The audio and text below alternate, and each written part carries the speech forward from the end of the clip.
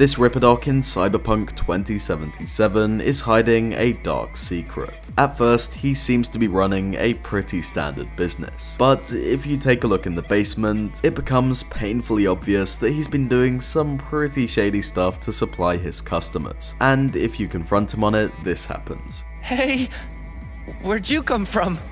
Was just downstairs. Wanna talk about this? I don't know what you saw there. I don't go down there. I don't know anything. They forced me. I swear. Read your mail. Know what's up. Could I interest you in a discount? Even able to look yourself in the mirror? No. I understand. Yes. Could you wait here a minute? There's something I'd like to show you. Oh, where did... I don't want to die!